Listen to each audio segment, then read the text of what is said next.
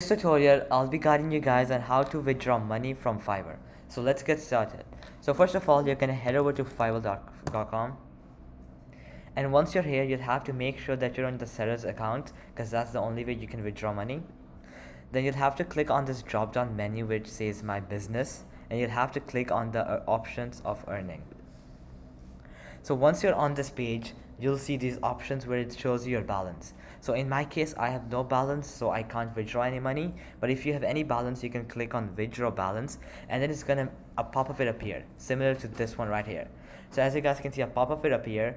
So, and then you can choose your payment method. In this case, it's PayPal, but some of you may have their card linked to it, so you can always change it to your bank transfer as well. But in this case, let's say if it was PayPal, a pop-up will appear. You can always click transfer to PayPal, and then you can click confirm and withdraw, and your money will be successfully sent to your PayPal account. So alright guys, that'll be it for the video. I hope it helped you out, and I'll be seeing you guys next time. Peace out.